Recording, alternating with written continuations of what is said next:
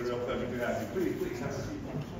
Well, Demis, it's a real pleasure to welcome you and to have this discussion with some of our top ministers. I just want to point out that we really value the relationship we've built with Google. We consider it a strategic partnership.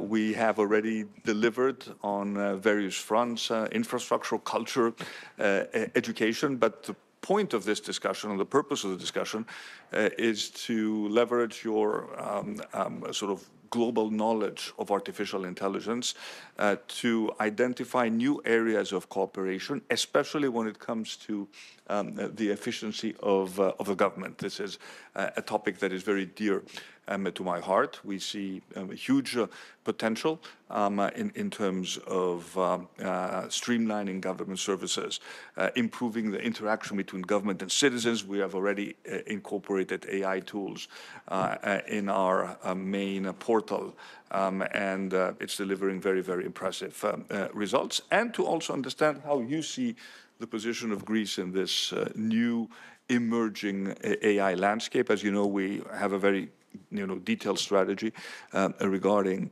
the role and the position that Greece can play in the global artificial intelligence environment. There are certain verticals, such as education and healthcare, where I think we can make tremendous progress and we can be at the forefront of innovation. We have a very dynamic innovation ecosystem in Greece. We'll have an opportunity to talk to them tonight, and thank you also for agreeing to change the time of the event. You understand that at 9 o'clock tonight, I don't think, as fascinated as they are with artificial intelligence and with your presence, I doubt we would have a big following, but also to talk about areas I know that are dear to your heart, issues of concern, protection of children and minors, adolescents, and of course, the whole discussion regarding our public sphere and how we could envision using artificial intelligence to break down,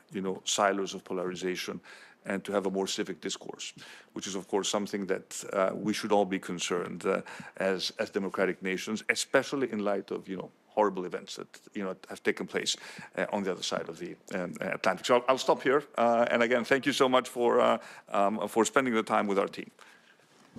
Well, thank you, Prime Minister. Thank you, the Cabinet, for inviting us and my team here. And so exciting to be here in Athens and in Greece, and very proud of my Greek heritage from my father's side. And it influenced me a lot, actually, when I was growing up. And my father kind of steeped me in Greek classical Greek tradition. So it's wonderful to be here, and it's a real honor also to talk later in the Odeon and the theatre. I'm really looking forward to the meetings later.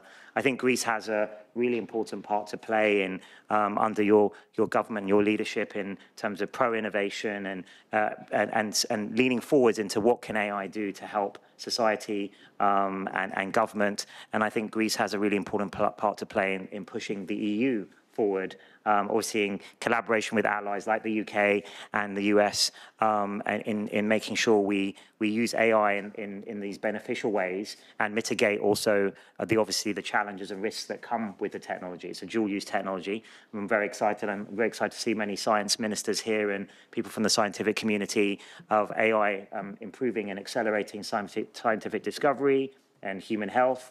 But also looking forward to discussing how AI can help with government as well and government efficiency. So, delighted to be here and really excited about all of the different meetings we have today. Thank you.